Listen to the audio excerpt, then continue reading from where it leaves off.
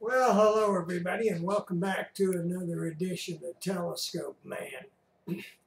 Well, I had one of my subscribers suggest a video for the new hams about placement of an antenna on a vehicle and kind of a discussion of omnidirectional antennas versus directional antennas. And so that's what we're going to try to do today. It's going to be a combination of a little show and tell that I'm going to do here in a minute. And then we're going to jump on the computer and I'm going to talk about some of the links and pictures that I have up on the computer right now once we finish the little show and tell. So let's get going, and hey, don't laugh at my representation of a car, okay? Anyway, here is an example of a omnidirectional antenna. And of course, they come in various lengths. The one I've got is GP9, Comet GP9, and it's 17 feet tall. But this is one similar to what you would probably mount on a car or a truck somewhere. You might pick a little bit longer length, half wave or something, but might even put a full wave on there. That's what you find on a lot of military vehicles. You remember those big long whip antennas that they would put on military Jeeps, and they kind of tie them down to the front of the Jeep? Well, those were full wave antennas with that long whip on it. Anyway, here's a representation of a vertical antenna. Now, a little later, I'll show you an illustration of when you key the radio, where do the radio signals go and what that looks like. But let's pretend that we have a ground plane. All right, don't laugh at me. We have a ground plane under this antenna, which could be a car, for example. And if this was the car, if it was a round car, and I put this antenna right here in the middle, that signal is going to go out equally in all directions. No problem whatsoever. Signal will reach equally in all directions. So let's kind of change the shape of this car. Again, don't laugh at my car. Okay, here we have a car. This is the front of the car. This is the back of the car. And I know some cars that look exactly like this. In fact, I had one, a 1962 Chevy 2. It looked just like this. Anyway, on my car, I have the antenna mounted right there on the left side of the trunk lid. Remember, this is the front, this is the back. The driver sits right here. So where do you think the signal is going now, for the most part? It's going in that direction, where the most metal is. That's where it's going. So the signal will be stronger in that direction than this direction. It'll still go out.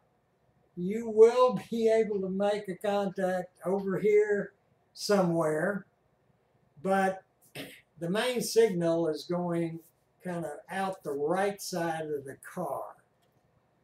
Now that's all things being equal, which are never the case in amateur radio.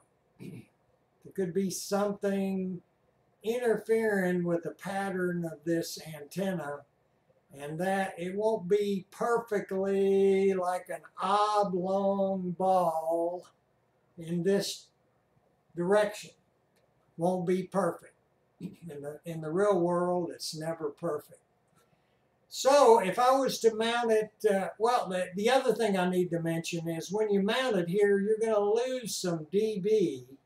I was looking at a chart, and I think it said it was about a -2 dB loss in this position. If I mounted it perfectly in the center of the car, it would be a 0.0 dB loss. Okay?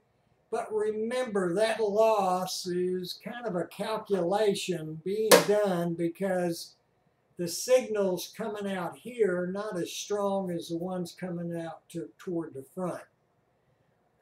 So I wouldn't, I'm sure that's correct as a calculation, but again, practicality, I mounted it here for 2 reasons. It was the simplest way to mount it on my car, which is a lease vehicle. Not going to drill a hole in a lease vehicle. And if I mounted it right there on the front edge of the trunk lid, which would have given me less of a dB loss because I got more metal now behind it. Whenever I opened the trunk, the antenna would hit the car. Couldn't mount it there. So I selected this area on the trunk lid.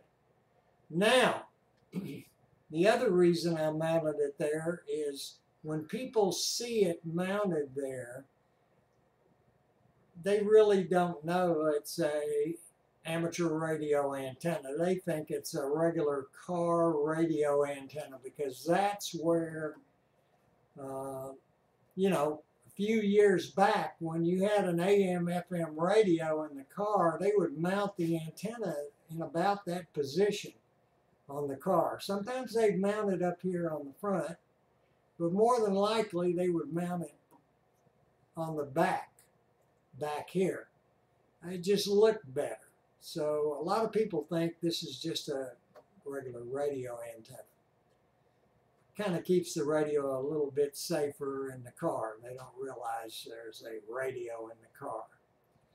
Again, the best position is right there in the center of the roof.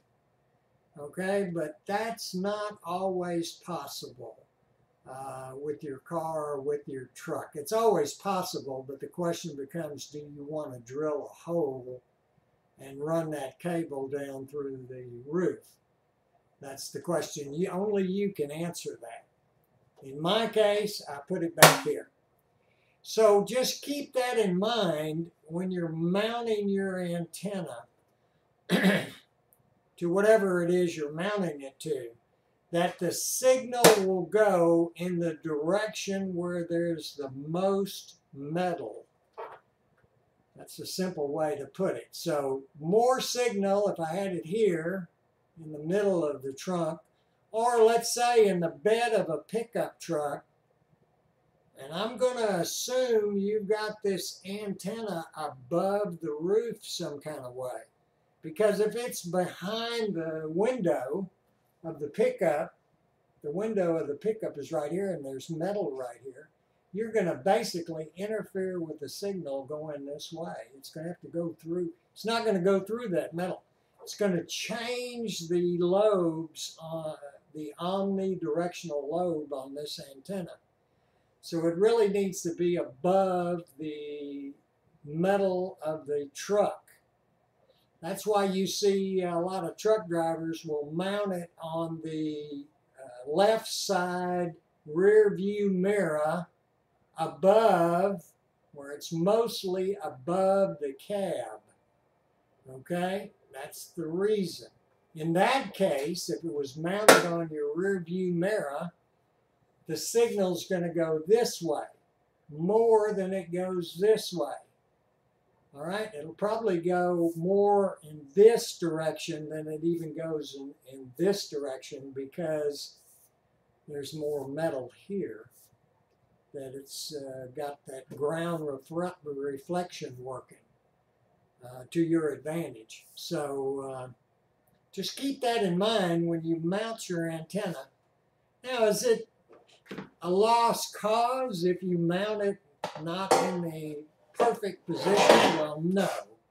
As I've said, mine is mounted on the left side of the trunk lid, and I can easily reach. Let me give you an example.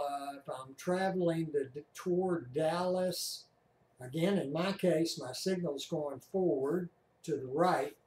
If I'm traveling toward Dallas, I can easily reach repeaters that are 45 miles away.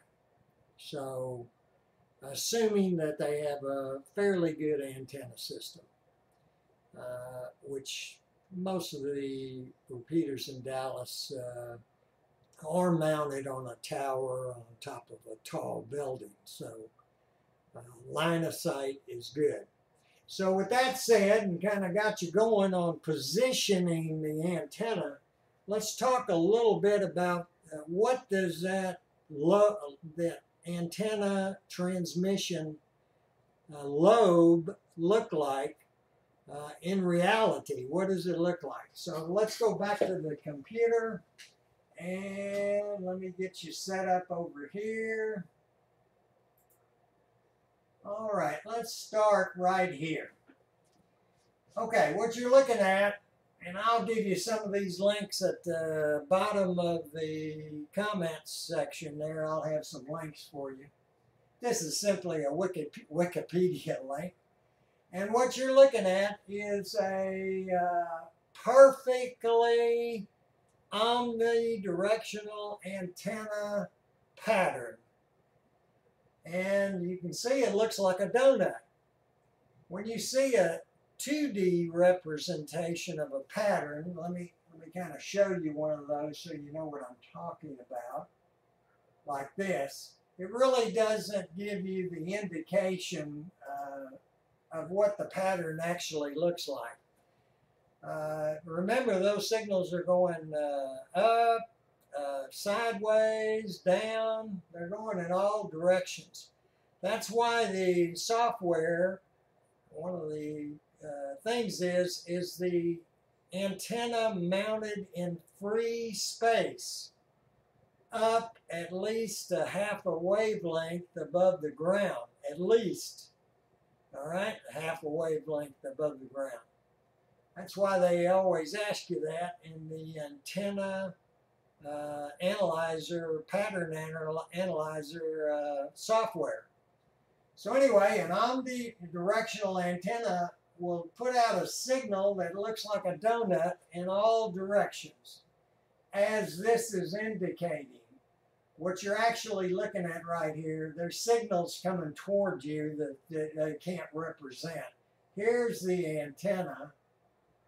And as you can see, they're radiating in all directions, upward, downward. Only below and above the antenna are there no signals. And even that is not a perfect representation. There are signals there. They're not very strong. It's not an absolute null. Again, nothing is perfect when you're talking about antennas, okay? So you're not going to have a perfect null above an omnidirectional antenna. There is going to be some signal, it won't be very much, but there will be some that's going straight up, but not very much at all. So that kind of represents to you what the signals look like in an omnidirectional antenna. Now, let me kind of back up over here just a little bit. We'll talk just for a minute about a directional antenna. Here is what I would consider a perfect directional antenna. This thing is perfect. It's got a lot of gain in this direction. That's how you read the chart. The gain is going this way. There's a little bit coming off the sides and a little tiny bit coming off the back. Not a whole lot, but a little bit. And you can see the dB ratings here, okay?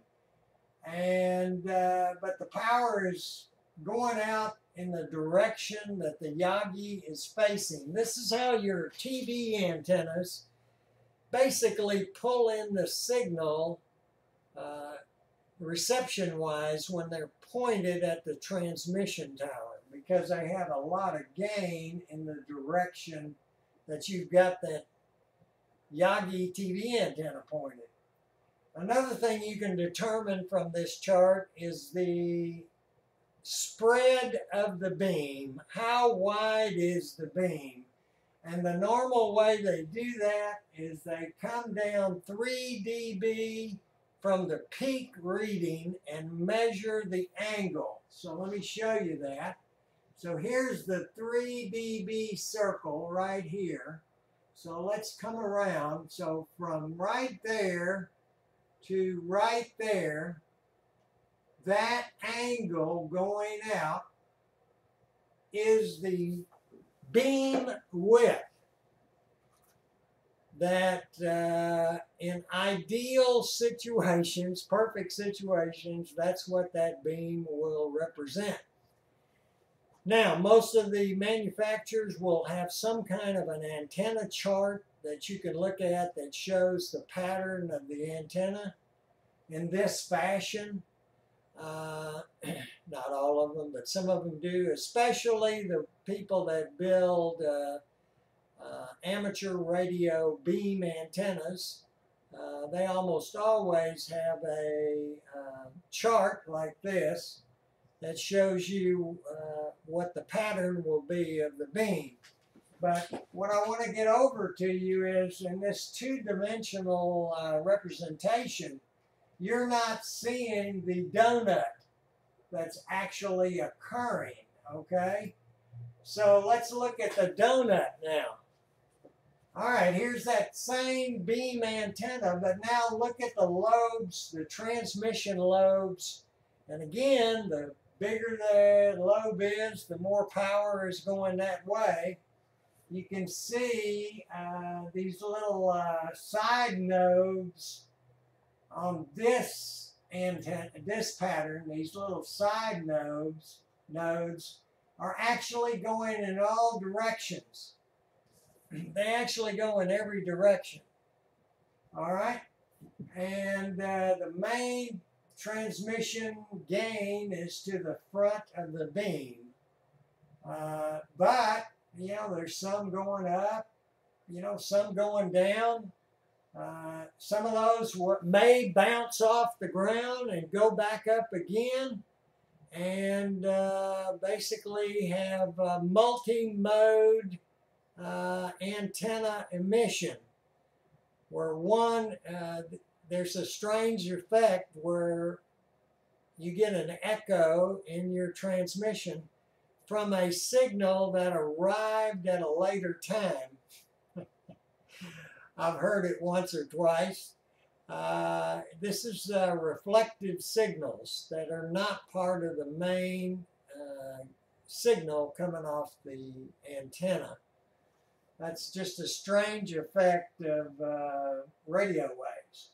So anyway, just keep in mind when you look at a pattern like this, you got to kind of expand your mind and realize that it's not a pattern like that, but it's more like a donut like this.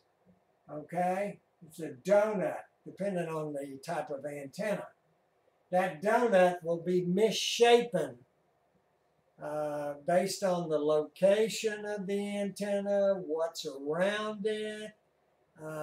Is it coupling to something like a metal roof that's not too far away? Or a brick home that's not too far away? Is that affecting the gain in that direction? Well, yes, it is. And I always joke and say my beam antenna probably looks something like this, rather than that nice, pretty illustration that I showed you a minute ago. My beam probably looks something like this. You know, I've got a house on one side of the beam, So probably I'm attenuating those signals in some fashion off of that house, even though I'm above the house. You know, and maybe one of the elements in the middle is hanging down a little bit more than it should be from the one on the other side. And I might have more gain going out in this direction than I do in this direction off the side of the beam, because those elements are sagging down a little bit too far. You know, and the pattern to the rear is also affected by the design of the beam and the objects around it. So, you know, I am not expecting my beam to look like that. It will never look like that in the real world. Oh, I suppose you could get it to look like that. You know, if you put it up 100 feet in the air where it's absolutely in clear space, free space, and you really worked on the antenna to get everything absolutely perfectly, but that's really a waste of time. It's not really going to gain you anything. So, what does my beam look like? Well, here's my QSL card. If I can get it right here. There's my card and there's my beam. You can see we're doing a little work on it. It's a 4-band Mosley 33TA. And what we did is we mounted a 40-meter kit on the center driven element. And you notice how long it is. It's longer than even the direction element, the reflector. It's even longer than that, and so it sticks out because it's operates as a rotatable dipole on 40 meters. So this beam will work 10, 15, 20, and 40. Anyway, that's a Yagi. The other little comment I want to make to you is when you're talking antennas, and I know you really won't run into this very much in a car, but once you get out of a car and you're talking about antennas that may be set up in the backyard 100 feet away from your radio or 50 feet away from your radio, you need to spend a little time with a coax ratings chart and look at the various types of coax and how much loss they have, okay? Because if you're going to use RG58 for everything, well, your radio will definitely start losing power to the antenna once you get beyond about 30 feet to 50 feet. You get beyond that, and it's now the full power of the radio is not going to make it to the antenna. It's going to be lost in the coax. So you really need to pick your coax. And very quickly, I always recommend two kinds of coax. For HF, I always recommend RG213. And for VHF, UHF, I always recommend LMR 400. If you'll stick with those two, you're going to be in fine shape.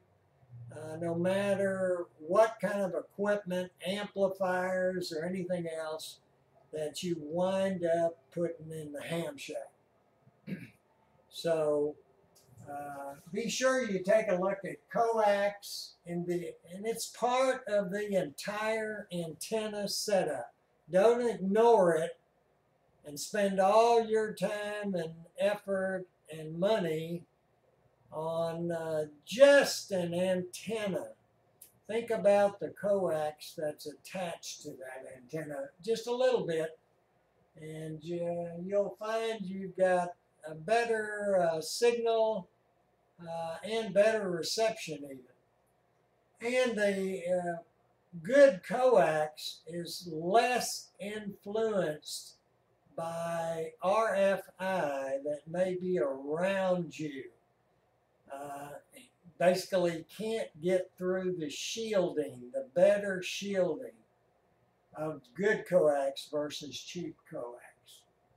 That can help you with some of your RFI problems.